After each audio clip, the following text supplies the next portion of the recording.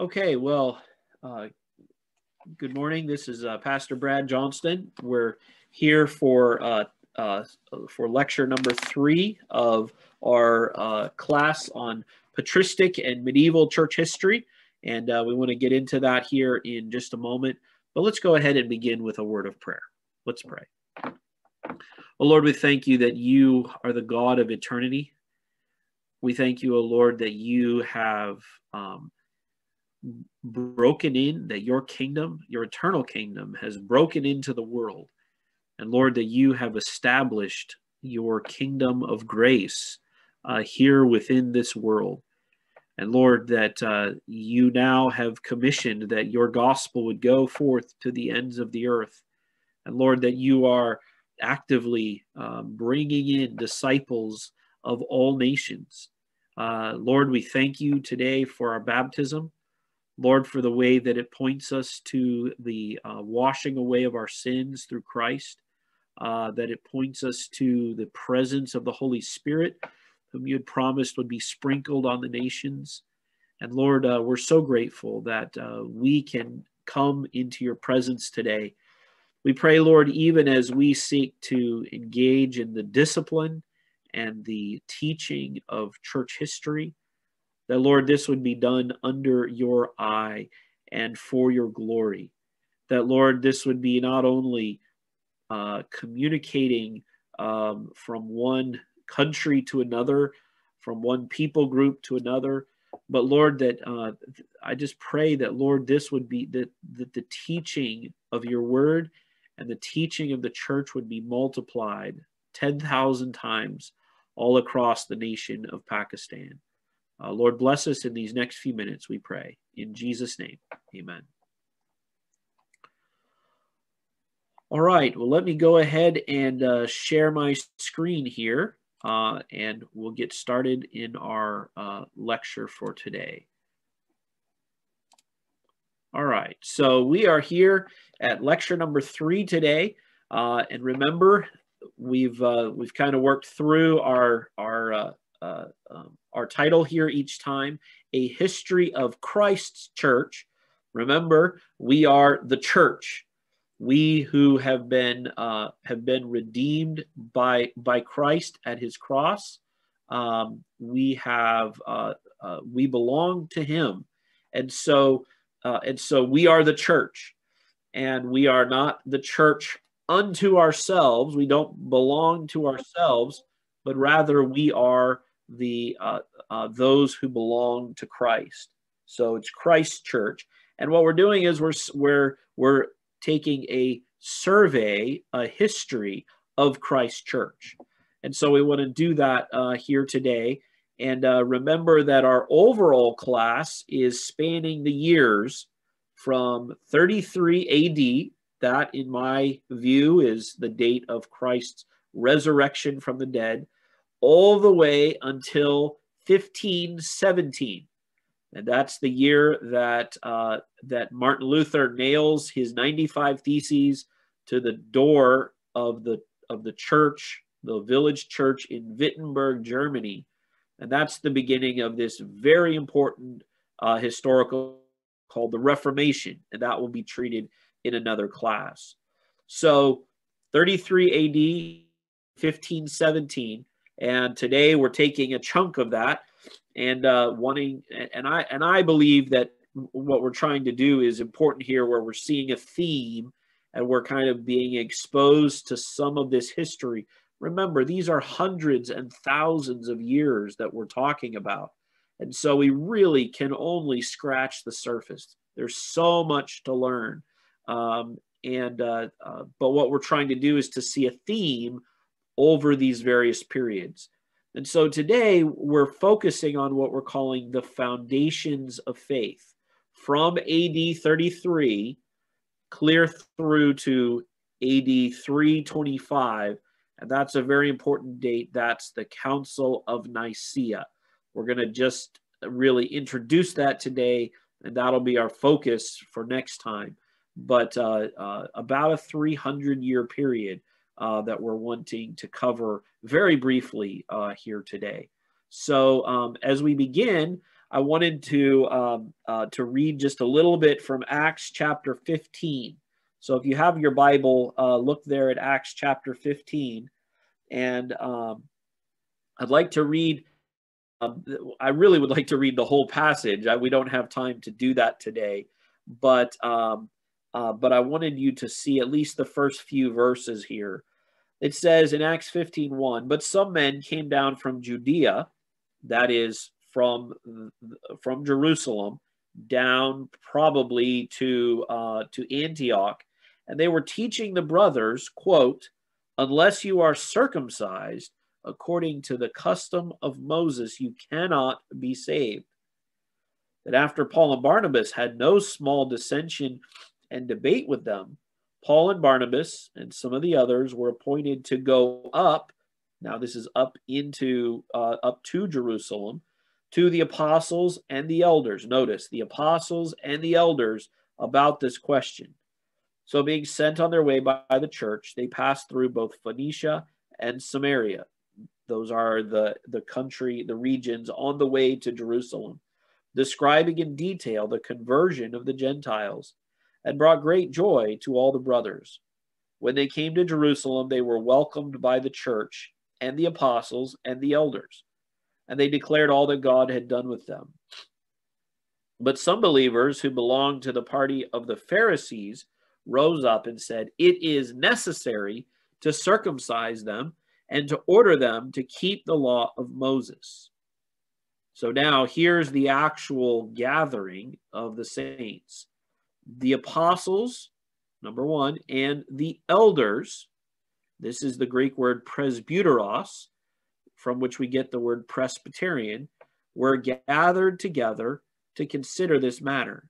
And after there had been much debate, Peter stood up, and then there's a quotation from Peter, and then down in verse 12, all the assembly fell silent, and they listened to Barnabas and Paul as they related what signs and wonders God had done through them among the Gentiles. After they finished speaking, James replied, brothers, listen to me. Simeon has related how God first visited the Gentiles to take from them a people for his name. And with this, the words of the prophets agree. And now he has a speech that he gives.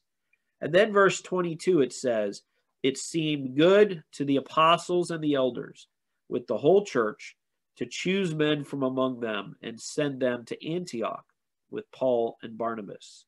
And then it relates how they were communicating the decision of the church council. So as we think today about the foundations of the faith, this is really the first, it's sometimes called the Council of Jerusalem, and is in many ways regarded as the first official council of the Christian church. And the question that they were wrestling with was, do you have to be circumcised in order to be a Christian? And that was an important question, especially for Gentiles who had never been circumcised in their life. So today we want to think about this theme of foundations of the faith. And I also wanted to read to you today, these are some of the very last words we have from the Apostle Paul as he is facing his own execution. We studied about that in our last lecture. 2 Timothy 1:13 says, the apostle is exhorting Timothy, follow the pattern of the sound words that you have heard from me. So hold fast to sound doctrine. Now, when we use this word sound, it can be a little confusing. Something that is sound is structurally stable. If you have a bridge that is sound, it means a bridge that you can walk over and it won't break. And so it's not really a sound of your ear, it's a sound structure.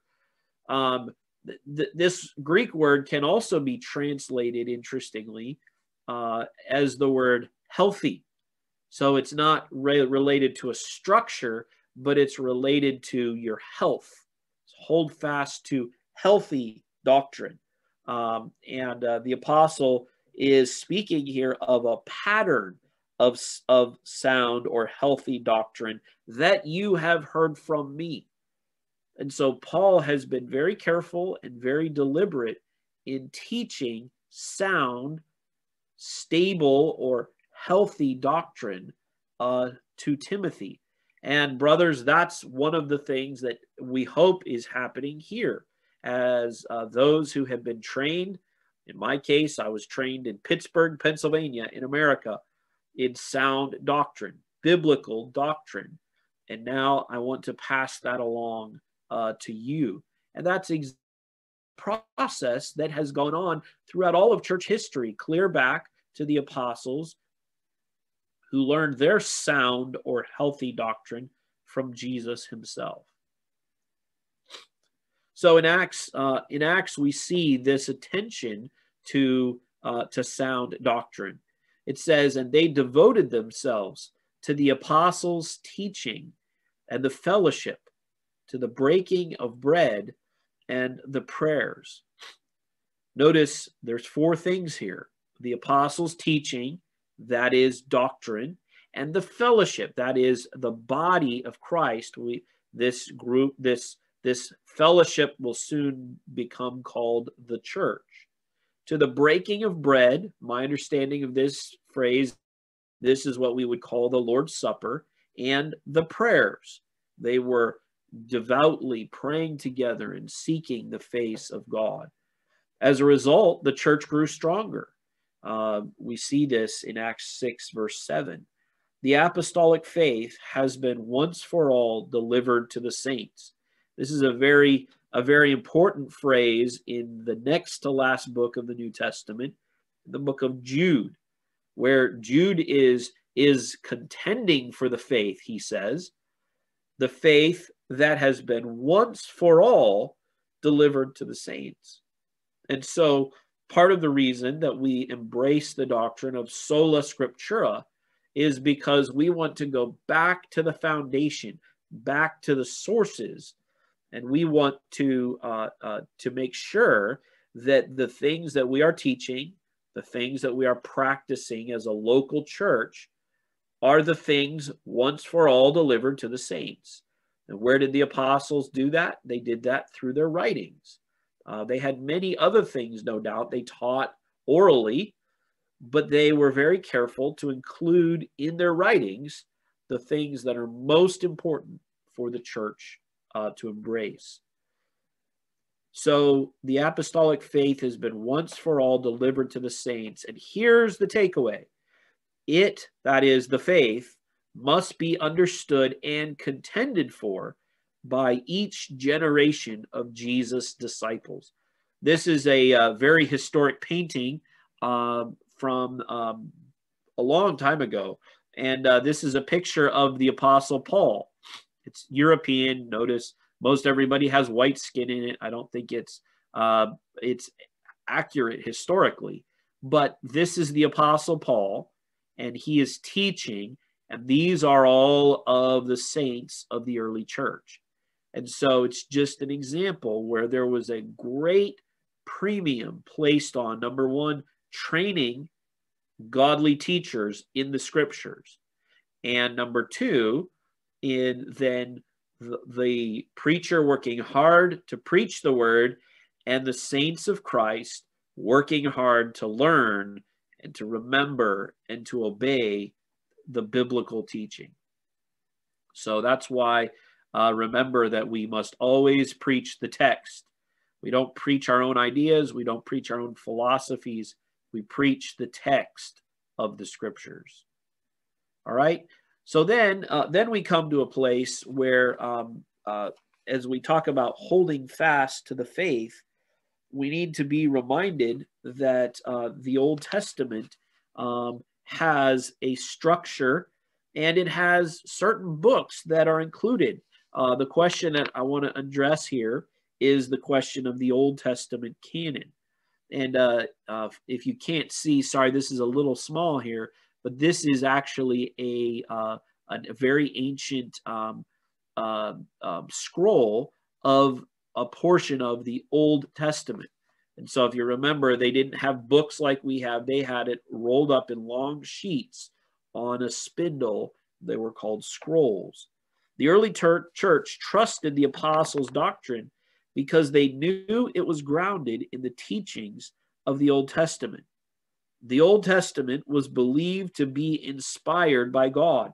It's actually the Old Testament that Paul is talking about in 2 Timothy 3:16. All scripture is breathed out by God. It's God-breathed and profitable for doctrine, that is, to establish our teaching, for reproof, for correction, for instruction in righteousness. While the Christian community did not embrace the idea that God inspired all men or all writings, there were selected materials that were held to be unique. And this is where we get the word canon.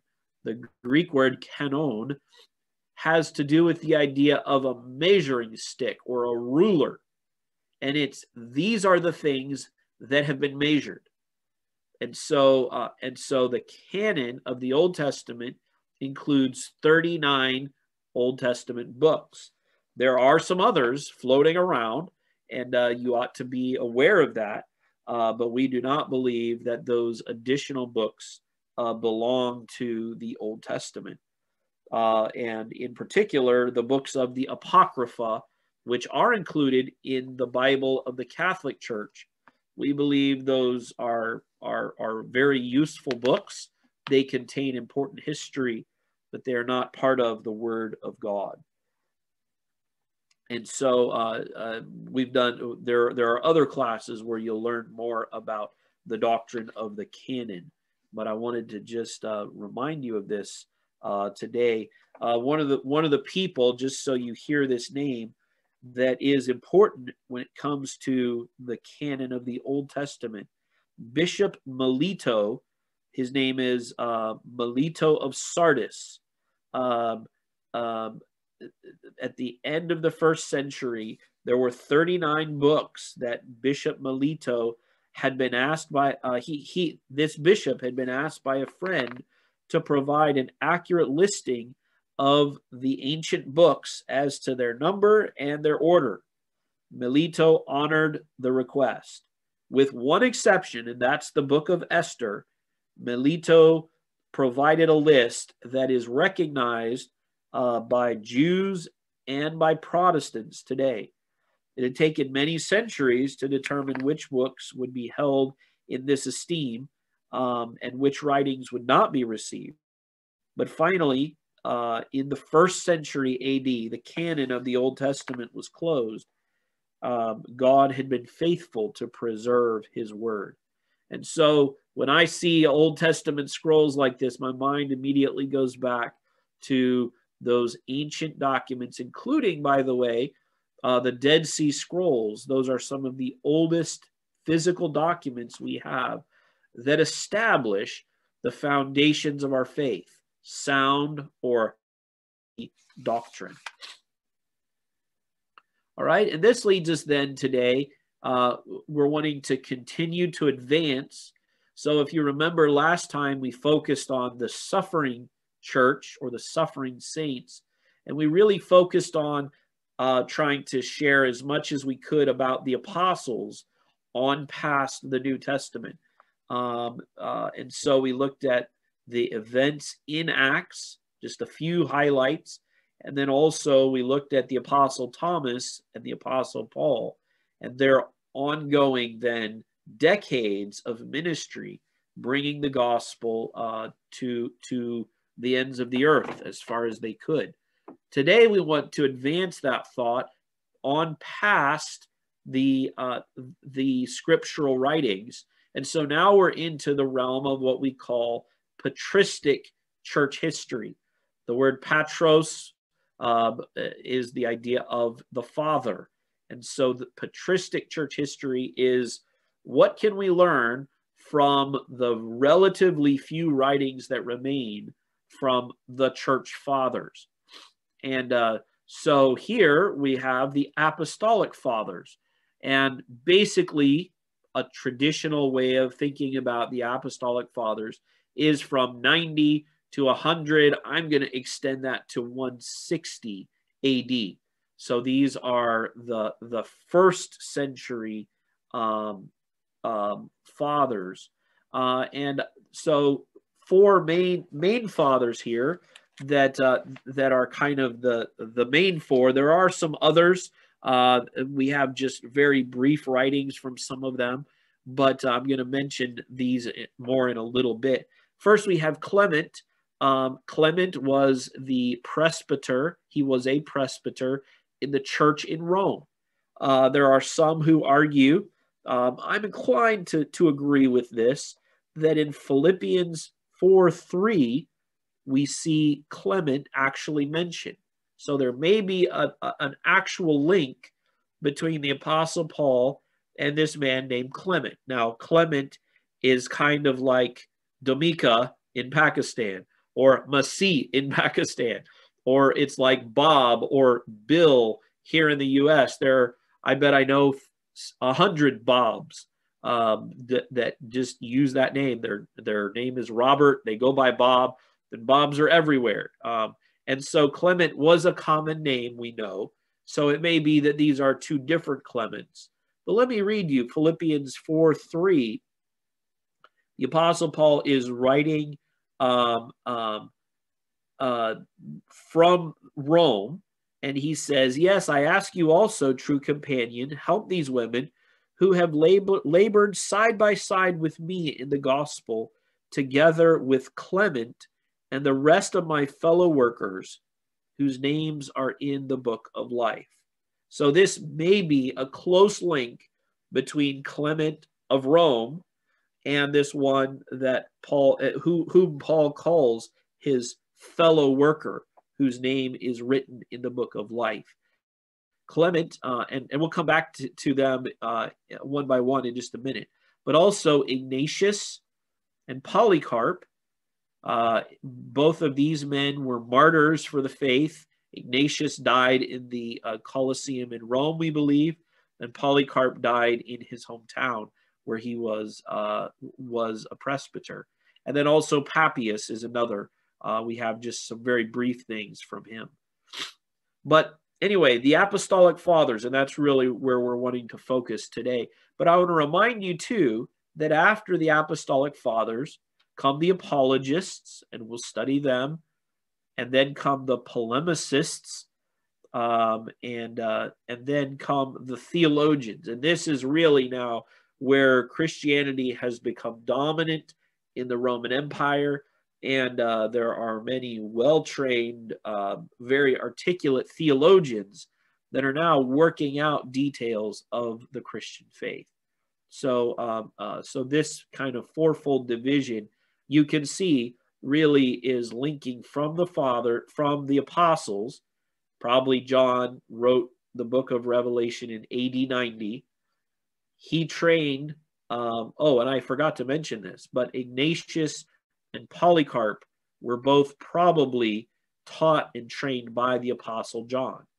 And so there's a link there. And again, we don't know a lot. We don't have a lot of detail about these men, but we do have portions of their writings.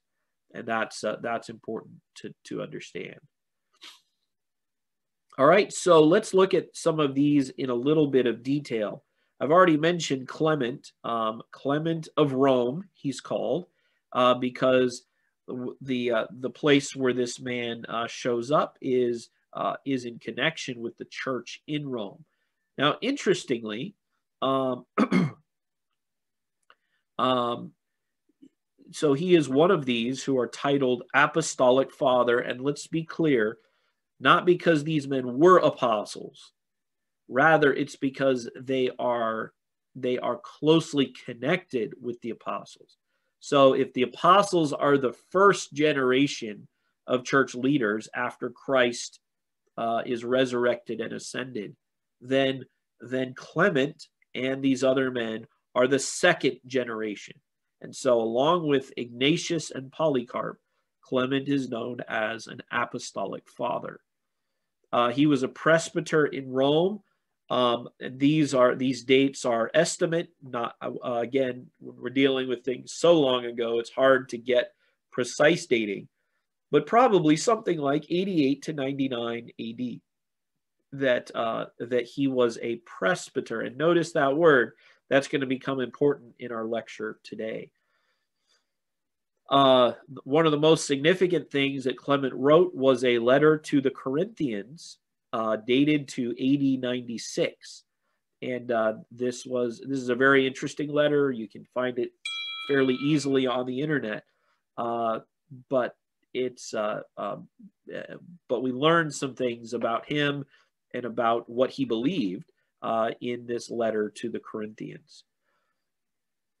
He quoted and applied the scriptures, and one of the things that's notable about these church fathers is that they were very familiar with the New Testament. They were very familiar and often quoted the writings of the apostles, but also were familiar with the Old Testament. And so they were applying the Old Testament to the life of the church now where they lived. And so there's a lot of very interesting things. One place I would commend to you, I was reading this week and was actually fairly pleased with the articles on the church fathers on Wikipedia.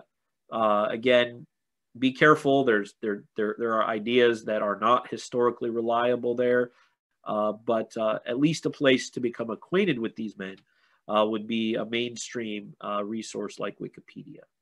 All right, and then we have Polycarp, and I'm not going to go into as much detail here, but Polycarp was bishop in Smyrna.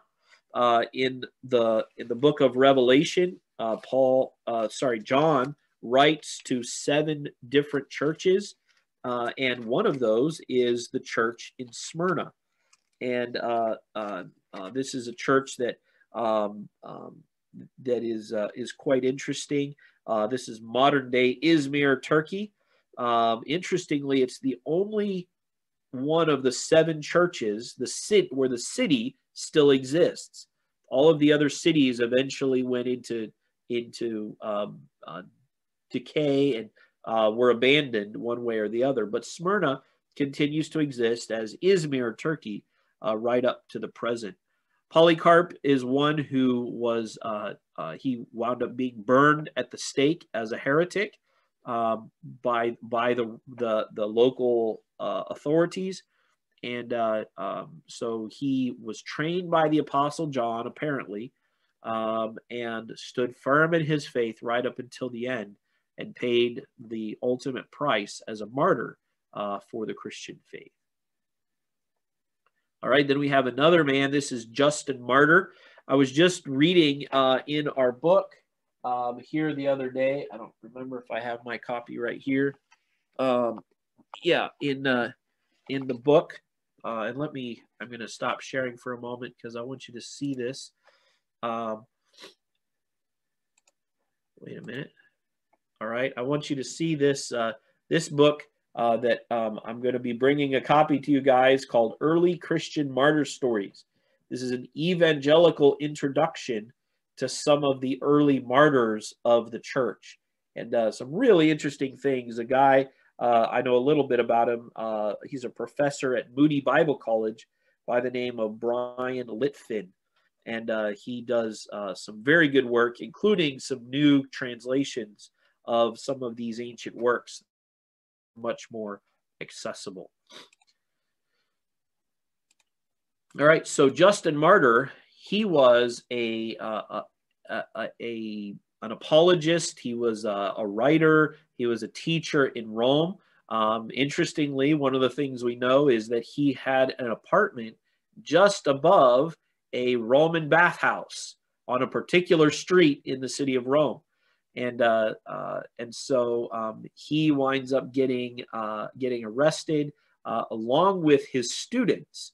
And so the Roman authorities, who are trying to discredit Christianity, threaten the students that unless that if they recant their faith, that they'll be let go. They never offer that to Justin, and Justin winds up standing strong, and therefore his students do as well. And so Justin, he wrote a number of works. Again, there's information on Wikipedia about his works, and a number of different things that have survived to the present day. One other thing, so we talk about the apostles, we talk about the apostolic fathers, that's the second generation. There's another thing that goes along here, and that we need to remember is a very important part of Christ's church, and that is the tradition of the Apostles' Creed. Now, the Apostles' Creed is not in the Bible, but it is a very early document, probably used as a baptismal formula, that both for teaching but also for memory, so that prior to people being baptized as Christians, they had to learn the Apostles' Creed. Now, there's all kinds of subsequent tradition and myth and stories that go along with this. One of the things is that the Apostles' Creed, each one of the apostles contributed one phrase to the Apostles' Creed. And if you look at it, there are actually 12 phrases. I don't think that there's any foundation to that, but I love this picture. And for me, one of the main reasons that I love the Apostles' Creed is because the Apostles' Creed is a common foundation for believers all around the world and all through church history. This is a common confession of our faith. And so if you notice, you have Roman Catholic people in here, you have Eastern Orthodox, you have men and women, you have white and brown and black, you have just, and so this picture has become very special to me. So I want to just kind of bring us to a conclusion here today by, first of all, pointing out here the Apostles' Creed is a historical, not a biblical, but a historical foundation and touchstone of faith. We don't believe it because it's old. We believe it because it summarizes a biblical teaching. And so here we have an example of a historical touchstone, the Apostles' Creed, that is accurately summarizing the teachings of the apostles and prophets, which are the foundation of the church.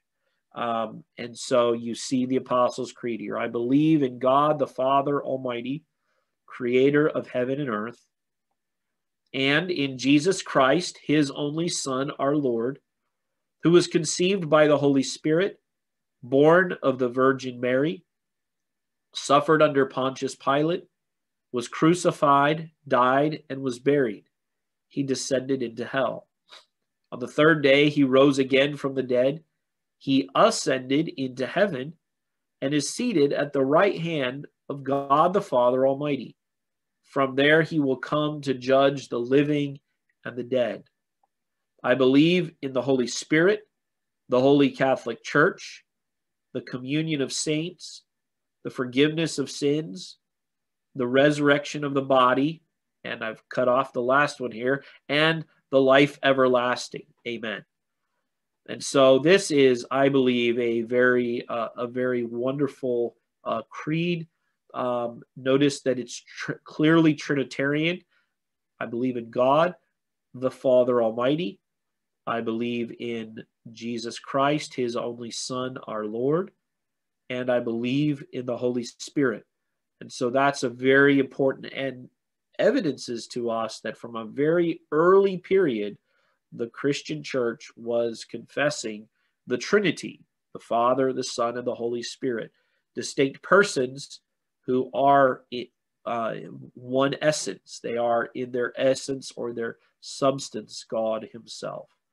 So I think the Apostles' Creed is really where I'd like to finish today, because again, we're coming back to what is sound doctrine, what is healthy doctrine.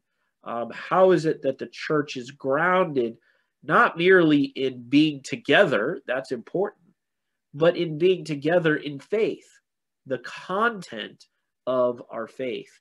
And one of the things I'll point out is, while the decision was made by the Westminster Divine not to explicitly endorse the Apostles' Creed, because they were guided by the principle of sola scriptura. Nonetheless, several of the titles and several of the teachings in there are directly lifted from the Apostles' Creed. And so there's an implicit, though not an explicit, endorsement of the Apostles' Creed in the Westminster Confession of Faith. So that's where I'd like to conclude today. Oh, I have one more slide here. And that is another thing that we have to think through on the question of sound doctrine is the question of, well, how did Christ and how did the apostles establish church government? This is a really important question that is a very divisive question even today. But I would like to present here as briefly and clearly as I can a Presbyterian understanding of church government. The first and a very important foundation for the work that we do in terms of thinking about how is the church led. It's led not by a single person. It's not led by a hierarchy. Rather, it's led by elders who are chosen by the congregation. And so in Acts chapter 20, we see a very important prelude to this, where the Apostle Paul is gathering together the leaders of the church in Ephesus. In Acts 20:17, it says, "Now from Miletus he sent to Ephesus and called the elders," and here this is the Greek word presbyter or presbyteros, "to come to him." And then he has a long speech that he gives to them, but in the midst of that speech, he says, "Pay careful attention to yourselves and to all the flock in which the Holy Spirit has made you overseers." Now, this is the Greek word episkopos. Epi meaning over, skopos, like a scope on a rifle or something else, an overseer. And so what's significant about this passage is that Paul is clearly calling the elders and a plurality of elders overseers. Okay? And we see this again in Titus 1, verses 5 and 7, where again these two words are used interchangeably. In Titus 1:5, the apostle is writing to Titus. He says, "I left you in Crete so that you might put what remained into order." So he's talking about the principle of the ordering of the church, "and appoint elders," plural, presbyteros, "in every place as I directed you." And so he's talking about elders, about the necessary qualifications of elders. And then in verse 7, he says, "For an overseer, as God's steward, must be above reproach." And so during the Reformation, the church recovered, I believe, the right understanding of these two words. That is, that they are synonyms. They are used interchangeably, very clearly in these two passages of Scripture. However, fairly early in the church, even in the time of Ignatius, there were those who desired a centralized form of church government. So what they did is they took these words and made them mean two different things. They separated two words that were in fact synonyms. And so very early on, we believe after the church was a Presbyterian body, it became a hierarchical or an episcopal system. And the problem with this system is that the authority is centered in a person, not in Christ. It's centered in a fallible, sinful person. And so the hierarchical or episcopal system looks, in the case of the Roman Catholic Church, to the Pope, or in the case of the Episcopal Church, we would have like the Church of England, for example, that would look to the Archbishop of Canterbury as the highest human authority. And so rather than having a plurality of elders, the way that the early church clearly did, including a plurality of apostles, what we have is more and more one person who's running the show. And we think that is a deviation from the simplicity and the plurality of the early church. The problem with this system is that now it is the church that authoritatively interprets Scripture for everyone else. And so a final appeal to the apostles became impossible. The New Testament is very clear that the church is built on the foundation of the apostles and prophets, the unchanging teaching of Matthew and John and Peter. These early apostles are established in Scripture. And so they are the foundation of the church, not some infallible teaching authority. And so here you can see we're interacting as Protestants and as Reformed Presbyterians with some common practices in the Catholic Church, also in the Anglican Church. So to state positively now, this is a contrast. So whereas this hierarchical system developed in the second and third centuries, we acknowledge that. But in contrast, Presbyterianism recognizes that Christ has clothed his church with authority, which is vested in the whole membership of the church. To be a member of the church is to be a priest of God. Christ is the high priest, and God's people, we believe, are all priests. They have the right to choose a plurality of elders. The Greek word here is presbyters. So elders together discern the mind of the Spirit for the church under the authority of Holy Scripture. And so notice, we are seeking the mind of the Holy Spirit under the authority of Holy Scripture. So elders can't just come up with their own things. There is a grand charter of the church. It's called the writings of the apostles. It's called the Holy Bible. And so there's this important submission to the Holy Scriptures. And then, in addition to that, churches are bound together by common confessions of faith. And so we have these early creeds of the church, but then particularly in the Reformation, good and godly saints were banding together and writing these confessions of faith. And those have shaped Protestantism over many years. So that's where we'll conclude today, and happy to answer questions once we go offline, but wanted to, again, remind us what is sound doctrine, what is healthy doctrine.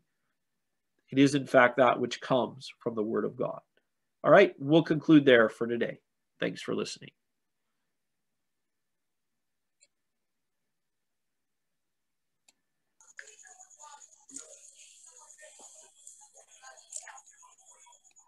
Yes, sir. All right. So I'm stopping my recording.